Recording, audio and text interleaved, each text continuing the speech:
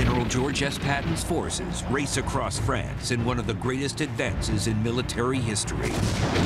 But exhilaration turns into frustration as they near the German border. Supply problems cripple Patton's advance. Heavy rains turn roads into swamps. And the retreating Germans suddenly launch deadly counterattacks. Mistakes are made, but heroes emerge in some of the fiercest tank battles of World War II. General George S. Patton. His bold attacks are legendary. See the war as he saw it and ride along with his hard-fighting troops as they battle their way through World War II. On this 360-degree battlefield, Patton's enemies could be anywhere and everywhere. There's nowhere to run when the war is all around. Patton 360 on Hitler's doorstep.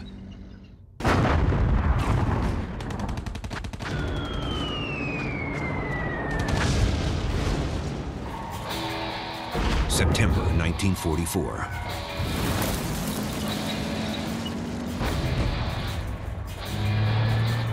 Following General George Patton's historic race across France and the Soviets' continuing gains on the Eastern Front, the Allies are beginning to squeeze Hitler like a vice. The Fuhrer desperately wants to change the momentum. September 8th, 3 a.m. Outside the town of Mary, France, in the middle of the night, a column of tanks and other vehicles moves down a small, lightly wooded country road. Corporal Don Knapp of Whitman, Massachusetts, is a tank commander in the 712th Tank Battalion. It's his night to keep watch. He's trying to figure out if the vehicle sounds in the darkness are friend or foe. And then they get abreast, and there's some trucks going by, and a German sitting on the tailgates talking, and I could hear them. You know, that's close. So I got out quietly. We weren't visible because, you know, we were sort of camouflaged in the trees. Knapp goes to alert his company commander, but before the rest of the company can be woken, the German 106th Panzer Brigade moves past. Then, 200 yards away, the German column stumbles right into the 90th Infantry Division's headquarters and artillery units. For the enemy to suddenly launch a thrust that places him within reach of your divisional headquarters and divisional artillery is very, very bad news. A Sherman tank assigned to protect HQ nails a German half-track at the end of the column. The Panzer Brigade suddenly realizes it's in the middle of an American camp.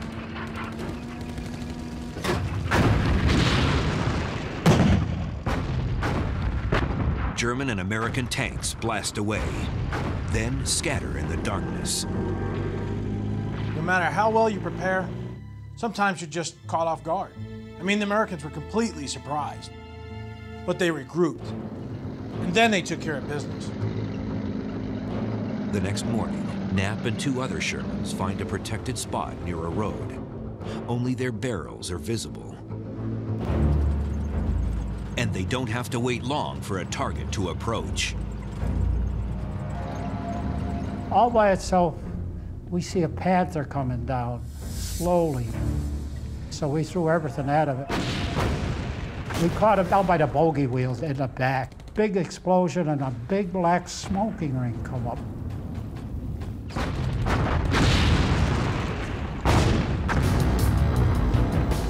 By the end of the day, Patton's troops have decimated the Panzer Brigade, knocking out 21 German tanks and tank destroyers, 60 half-tracks, over 100 support vehicles, and taken 764 prisoners.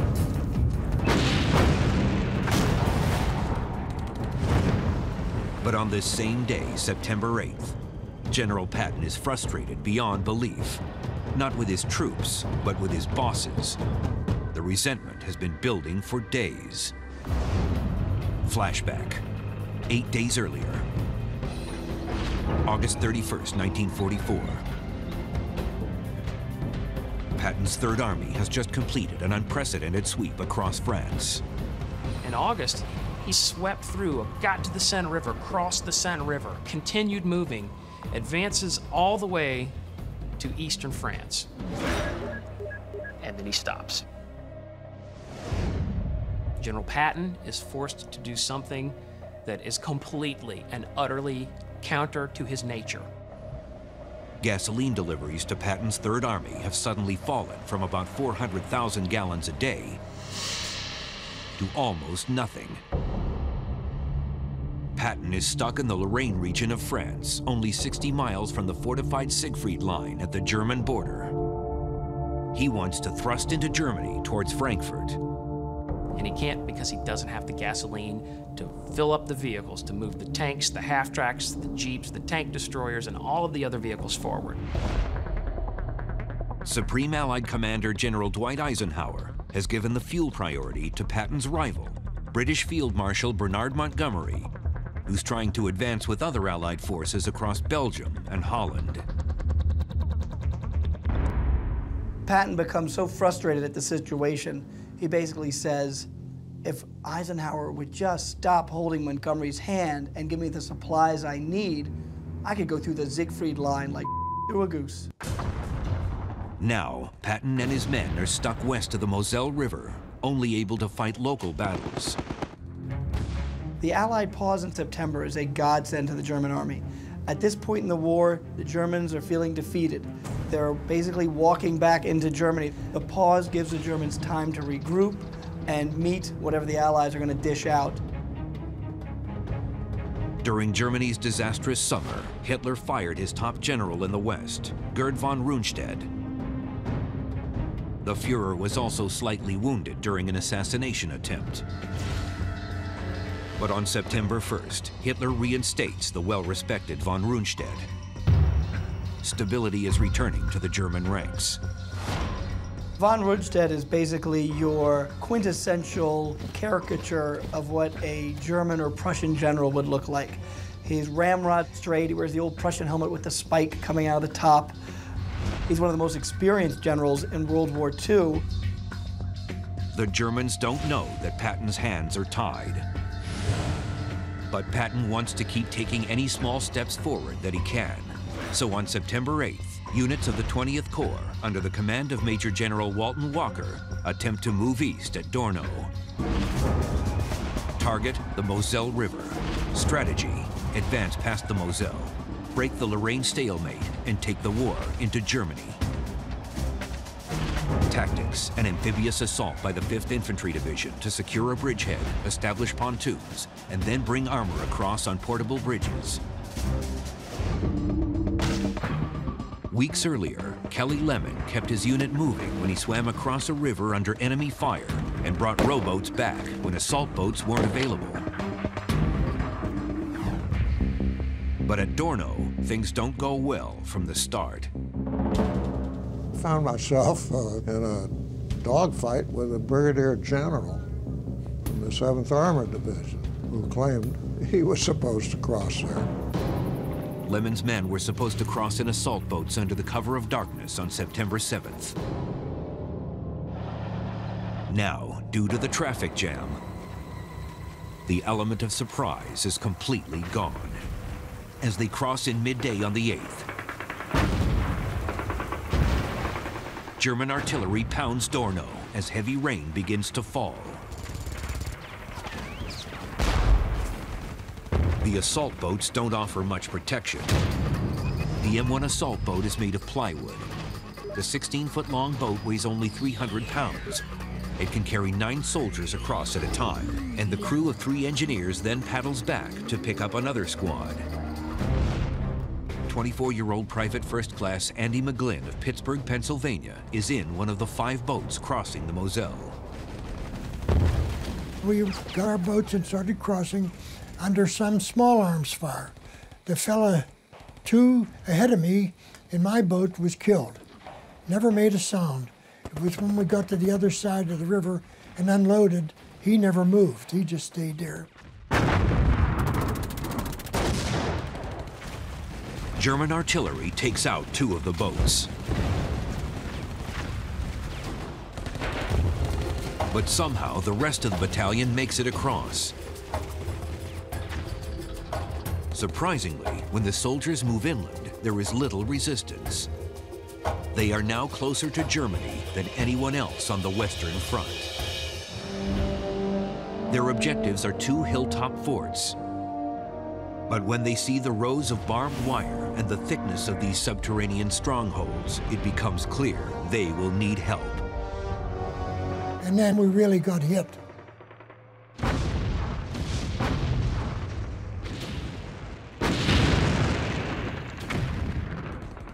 And then we were told, pull back to the river. One fellow was hit right behind me, right through the helmet, never made a sound. Just, he died instantly. McGlynn and the other survivors retreat to a wooded area next to the river. They set up a horseshoe-shaped defensive perimeter within the trees. It will become known as Horseshoe Wood. Back across the Moselle, half a mile to the west, Colonel Lemon wants to get across the river to join his men. But German artillery suddenly changes that plan when a shell strikes his jeep. The executive officer, the intelligence officer, a couple of key enlisted men, and my radio operator was killed. So I went to a house in Doorstep that had been fitted with wire communication to the rear and reestablished the command post there. Lemon requests the heavily outnumbered soldiers be allowed to withdraw back across the river that night. But his commanders have other plans. They're trying to open another crossing a few miles to the south and need to keep the enemy near Dorno distracted. The request to withdraw is denied. One of the most difficult things I ever did in my life was to inform the troops that they'd become expendable, that I had just received orders that they were to hold at all costs. That really gets your attention. The only thing Lemon can do now is pray that his entire battalion won't be wiped out trying to hold Horseshoe Wood.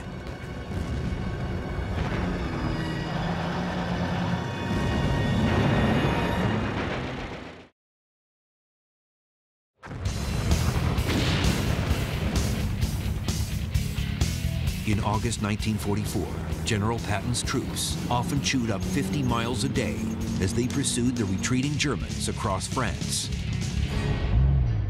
But now, in early September, Patton's historic advance has ground to a halt.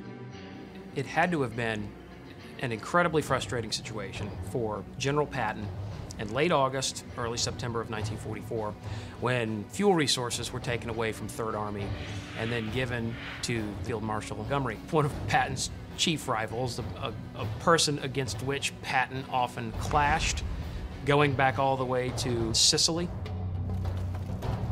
Now the Germans facing Patton's men have regrouped along the Moselle River, but Old Blood and Guts is slow to adjust to the new situation. In a letter to his wife Beatrice, he writes, "I am doing my damnedest to get going again, but it is hard. Once people stop, they get cautious and the enemy gets set. Books will someday be written on that pause which did not refresh anyone but the Germans." Patton's strategy in crossing the Moselle River is basically to regain the momentum he lost during the pause in September and cross the river basically on the run. This does not work because of the terrain. His armor and infantry are not able to support each other. There are several crossings that the Germans cut off. They're quite bloody. September 8th, 1944. The 2nd Battalion of the 5th Infantry Division's 11th Regiment is in the middle of one of those bloody crossings. The soldiers are trying to hold on to their small bridgehead across the Moselle at Dorno. There's no chance of escape until another crossing is made further south. That was the worst we had ever been in, from Normandy all the way through. We had never been in a point where we were trapped and had to suffer tanks and artillery and everything else. American artillery across the river joins in lobbing shells to try and hold the Germans back. Finally, on the night of September 10th, the crossing to the south is established.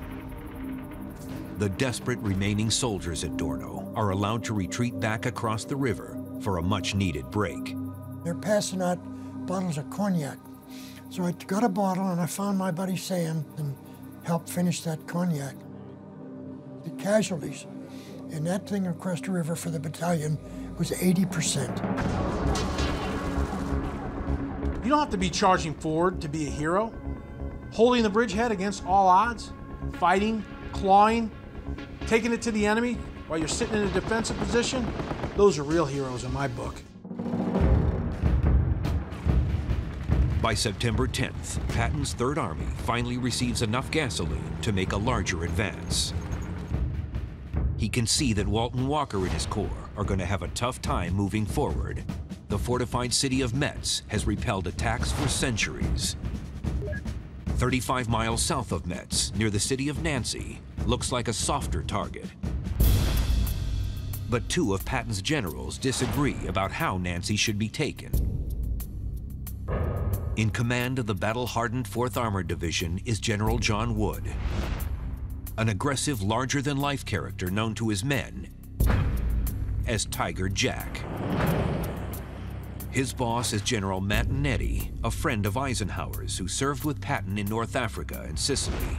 But Eddy has only been overseeing Wood in the Third Army since mid-August. Wood sees an opportunity north of Nancy where there's only one river and he can advance rapidly and cut off Nancy.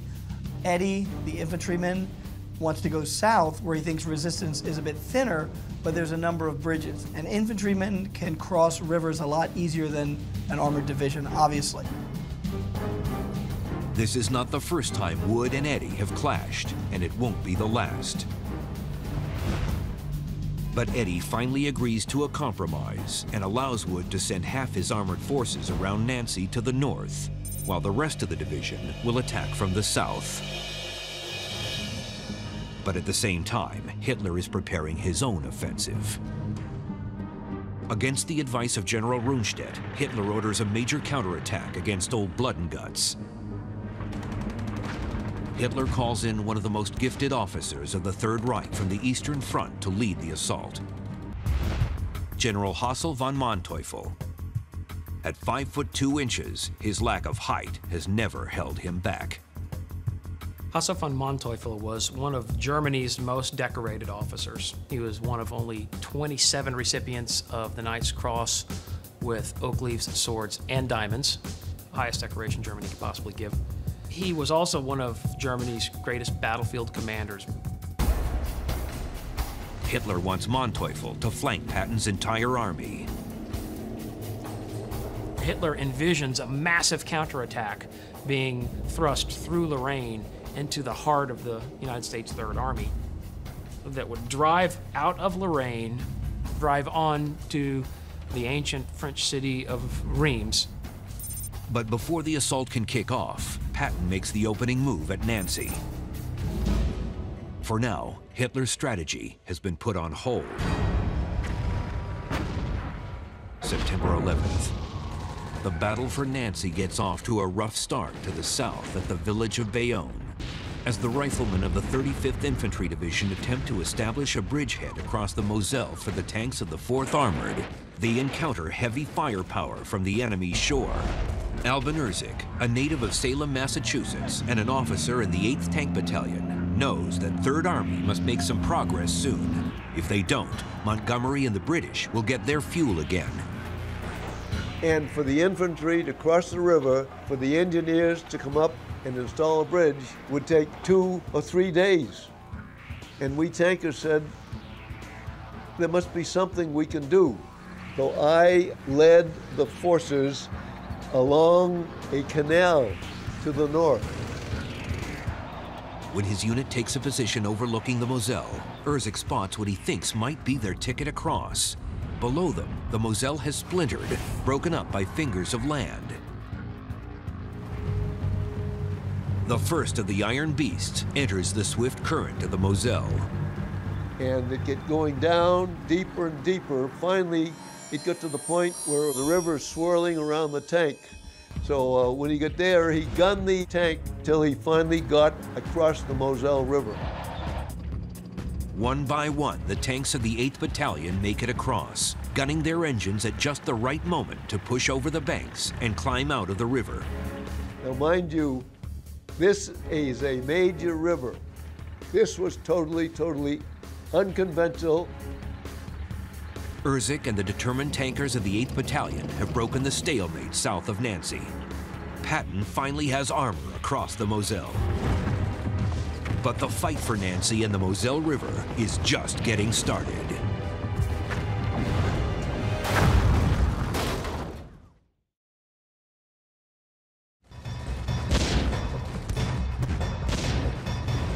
Eastern France, September 13th, 1944. General George S. Patton's forces are fighting the German army for control of the Moselle River. Patton is still trying to grab back the momentum he lost when his gasoline supplies were taken away at the start of the month. In those 5 days, really, at the beginning of September, that the Germans gain, because Patton is just flat out of fuel, really gives the Germans an opportunity to develop defenses along the Moselle River.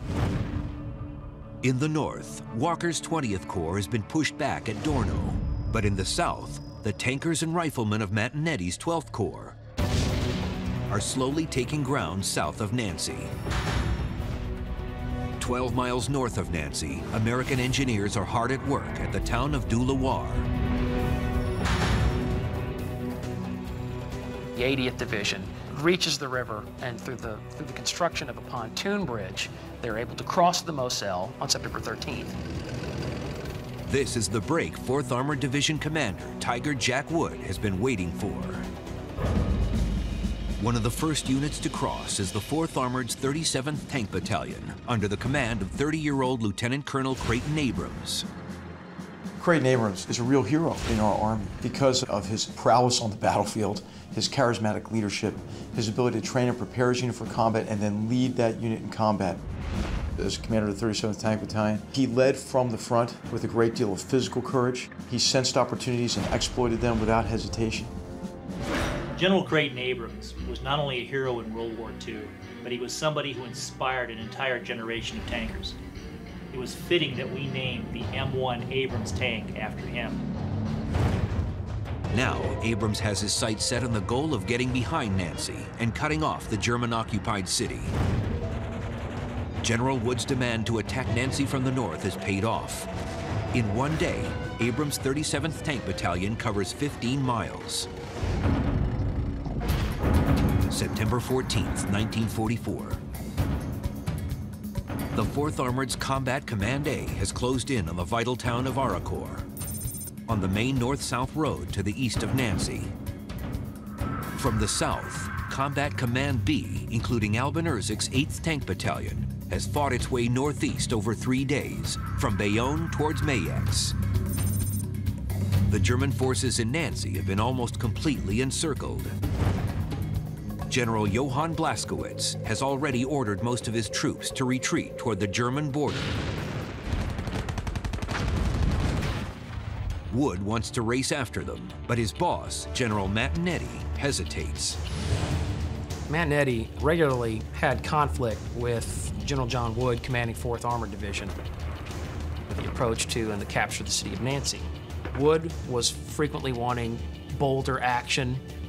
Eddie was a bit more cautious. So here, Nancy is taken, and he wants to pause for a number of days so he can tidy up his line. So Patton, wanting to show confidence in his commanders, and Eddie's reluctance to move forward combine to give another pause to the Germans and allow them to stiffen their resistance. And Adolf Hitler is quick to make the most of Patton's mistake. After days of delay, the Führer's armored counterattack is about to begin. He wanted to strike deep into Allied territory before Patton took Nancy. But the German goal now is just to push Patton's forces back across the Moselle River. And Manteuffel knows even this won't be easy. He knows that he has a limited amount of firepower, and he knows that the skies belong to the Allies. Yet, he's a German officer. He's going to follow orders. September 18th, 1944. Manteuffel's assault begins. His target, Patton's forces along the Moselle and the town of Luneville, which the Nazis hoped to use as a base of operations for ongoing attacks against Patton's soldiers. What they had were brand new Panther tanks, freshly minted out of the factories. These were Panther tanks mainly. These Panther tanks came out of the fog. There was a total surprise. But Manteuffel's panzers encounter heavy resistance at Luneville by U.S. tank destroyers and artillery. Now the German commander is forced to change his plans. Manteuffel redirects his units to take on Patton's tankers at the town of Aricourt.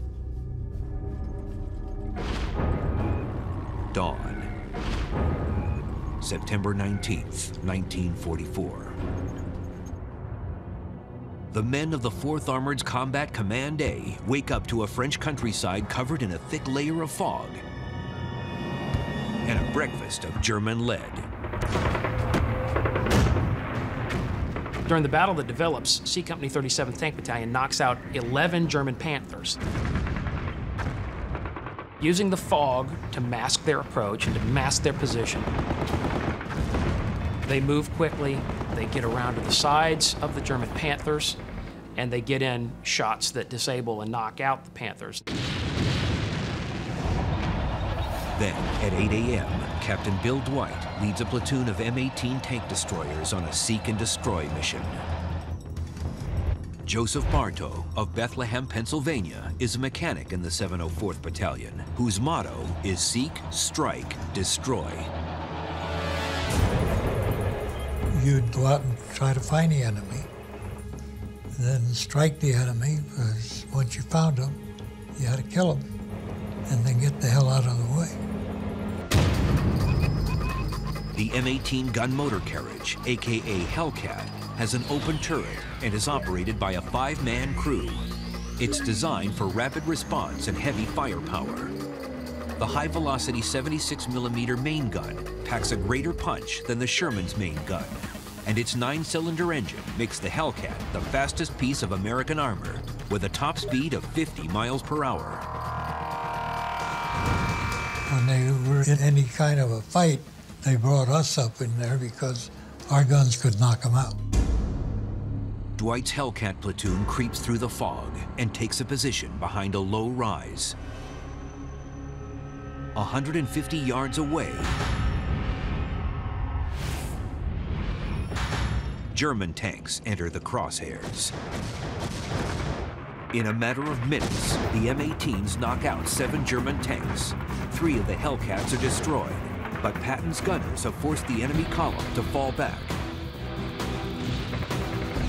What they basically do is fire down on these German tanks and then back off the ridge so the Germans can't fire back, roll back up onto the ridge, fire another volley, and they keep this sort of back-forth attack going while they're holding the high ground. That afternoon, 2 miles east of Aricourt, 37th Tank Battalion Commander Creighton Abrams forms a task force to search for enemy tanks. A Company joins James Leach's B Company.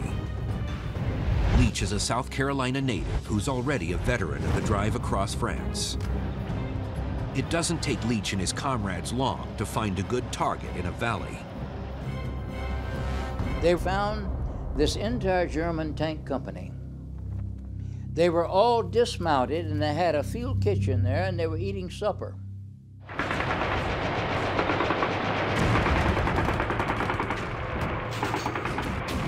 And we were on top of them first thing you know it.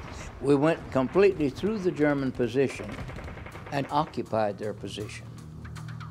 9 tanks were the result of the combined fires of A Company and my company. The German assault on Aricourt is a complete disaster. Thinking that his tankers have exhausted the enemy, Patton finally allows Wood to resume his drive to the German border. But Manteuffel isn't finished yet.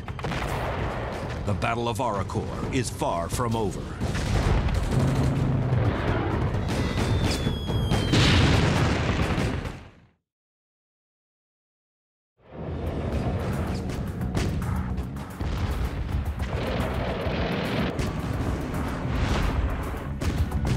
September 19th, 1944.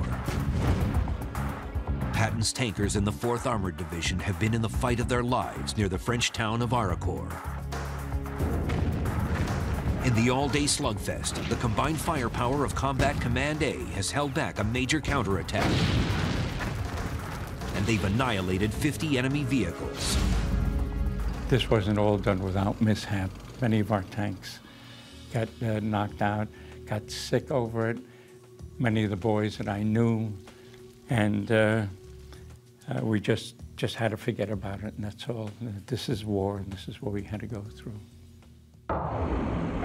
Now, on September 20th, Patton and the 4th Armored's commander, Tiger Jack Wood, think that yesterday's German attack is spent, and they can finally escape the stalemate of the Lorraine region. During one of the wettest Septembers on record, it's an area that Patton has come to hate, as he makes crystal clear in a cable to the War Department. He writes that, in the final settlement of the war, you insist that the Germans retain Lorraine, because I can imagine no greater burden than to be the owner of this nasty country.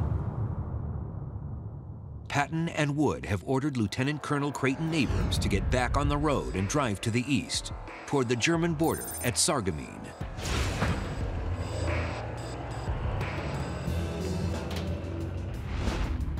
But German General Johann Blaskowitz knows that his supreme commander, Adolf Hitler, won't settle for a defeat.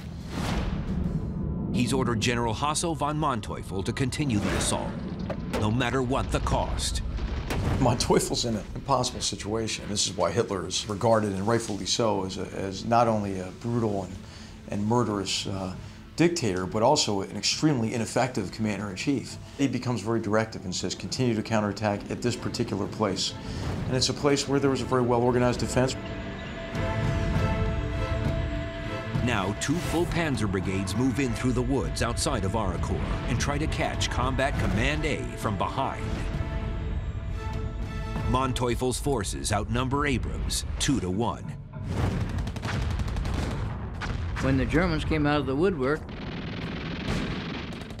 they started shooting in our direction. I engaged them, held them at bay. Leach sounds the alarm. Abrams immediately orders his 37th Tank Battalion to turn back and engage the enemy forces.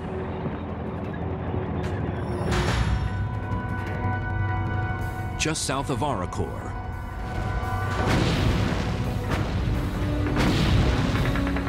the 155mm guns of the 191st Field Artillery use withering fire to hold back the panzers.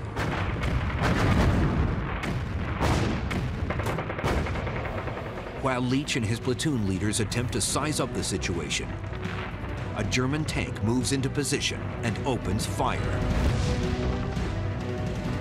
And it appeared to me he was shooting at my command tank. So I ran toward my tank, motioning him to back up. Back on, back up, back up. And he did. But suddenly he stopped, as if he was thinking, maybe the captain wants to get up on the tank. And the moment he stopped, the 3rd round, 2 of them had missed him, the 3rd round hit right in the right front of the tank. Cut the bow gunner in half and knocked the head off my driver. 2 very heroic young men had no idea what hit them.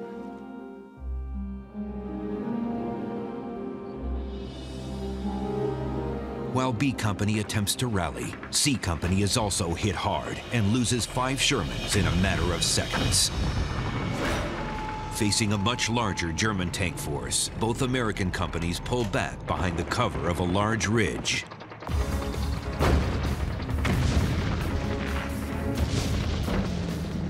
The Shermans are moving They're maneuvering, they're placing fire on the enemy.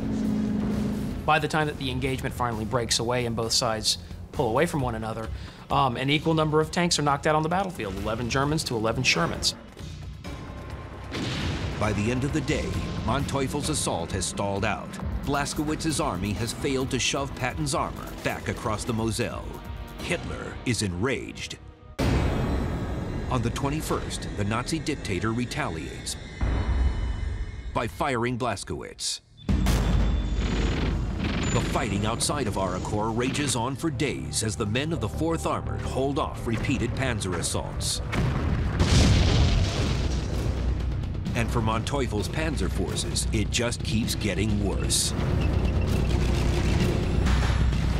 In the skies above, P-47 Thunderbolts use occasional breaks in the dreary weather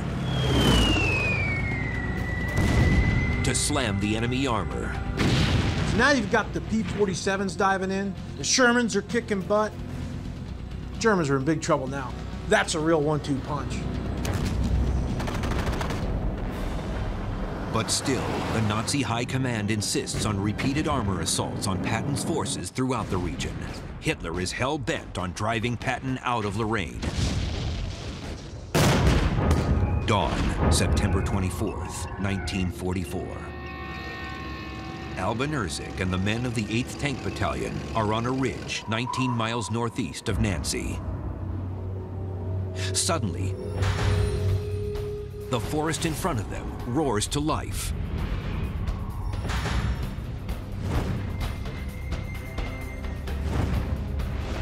Out of the mist and the fog, we looked up, and this force, large, massive force, is moving out of the woods toward us. Their infantry on the ground.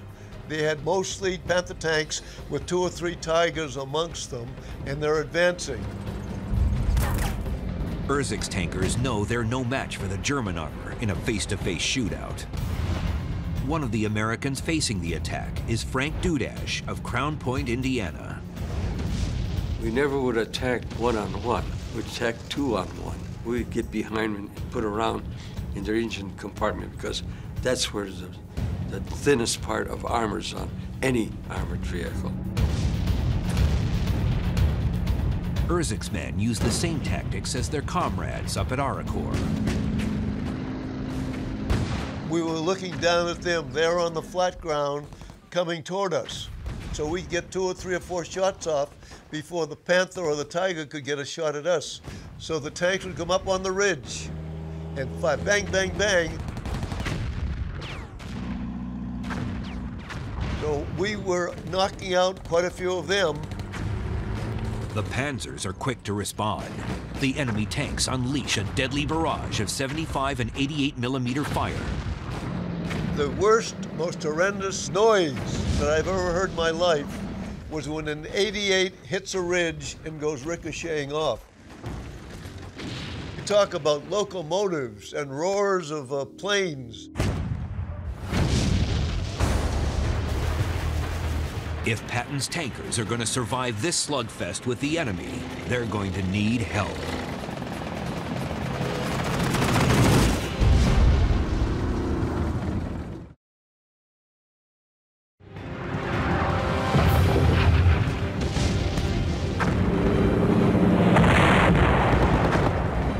September 24th, 1944.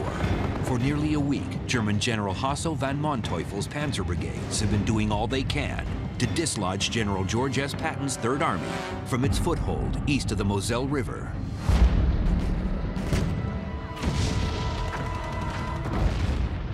Patton's army has been countering each move that Manteufel makes, but the Germans aren't showing any signs of letting up.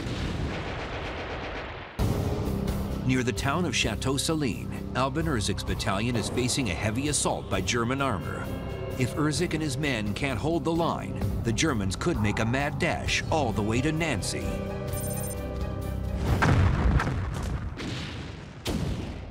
We were at a great disadvantage because the Tiger and the Panther had better guns head-on than we did.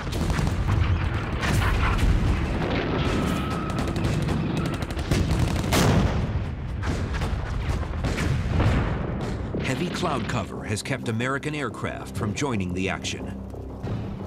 fog is heavy, it's raining. They were flying over, but this cloud cover was so thick that they couldn't come down. Just when it looks like Ursic's unit will be overrun, the cloud cover begins to break. There was a little hole of blue opened up in the sky, and the hole kept getting bigger and bigger, and then all of a sudden it was big enough for our fighter support to come down.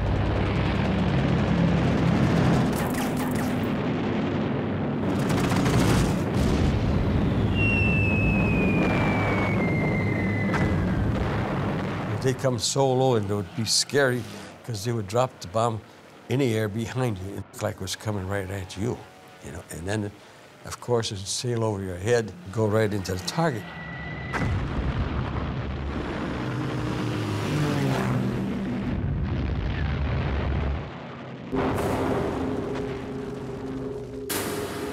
"23 Panzers have been destroyed, 300 soldiers have been killed, and 194 have been captured. The Nazis' attempt to break through to Nancy has failed." Hitler wants to keep pressing the attack, but his commanders are sitting there thinking, with what? The whole counterattack is shot. Following their historic offensive advance in August, Patton and his men have proven in September that they can be just as deadly in a defensive struggle.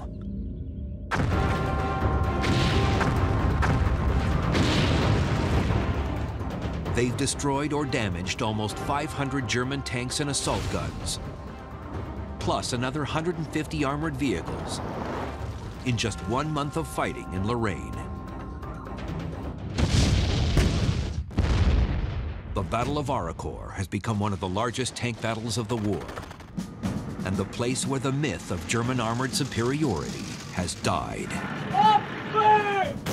Fantastic example of the American military, particularly U.S. Army Armored Forces, who have learned how to take what they have, the Sherman tank, which was certainly not the best tank of World War II, and make it deadly on the battlefield when you are facing the enemy that does have some of the best armored vehicles of the entire war. Despite the victories on the battlefield, Patton's in for a major disappointment. Just as in early September, Patton doesn't have enough fuel to follow up his success on the battlefield.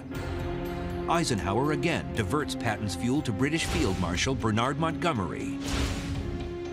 He gave Montgomery the fuel that he requested, and Montgomery launched this operation, which of course we know as Operation Market Garden. Operation Market Garden ultimately did not succeed. Any opportunity to end the war before Christmas has just been lost. Instead, Patton is ordered to stop any plans for an advance east of Nancy and to dig in along the Moselle near Metz. They're dealing with a deteriorating weather situation that's only going to get worse as the days tick by, and they're dealing with shortages of supplies. September is the critical month of the supply shortages of the Allied armies that are fighting in Europe. But even though the rapid advance is over, the fighting rages on. Forced to settle in for a long and deadly siege near the battlefields where he fought in World War I, Patton will face a new challenge and yet another tough opponent in the month ahead. Nazi General Hermann Balck, Blaskowitz's replacement, is digging in for a last-ditch battle to keep Patton out of Germany. Soon on Patton 360, General Walton Walker's 20th Corps and the men of the 5th Infantry Division are about to take on Balck's defenses at Metz. And the heavy guns of a mysterious enemy stronghold known as Fort Driant. For Patton, it seems that Lorraine will continue to be a sea of mud and blood.